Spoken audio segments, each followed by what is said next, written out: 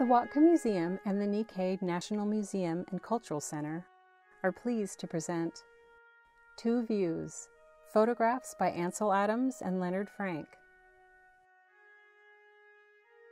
This stunning collection of more than 60 black and white photographs documents the conditions and experiences of people of Japanese descent incarcerated at internment camps in Manzanar, California, and British Columbia, Canada in the 1940s.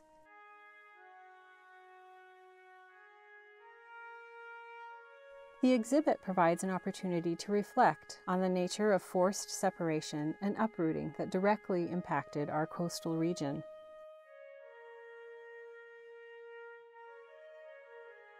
Two Views, photographs by Ansel and Leonard Frank, is on display through May 17th at Old City Hall.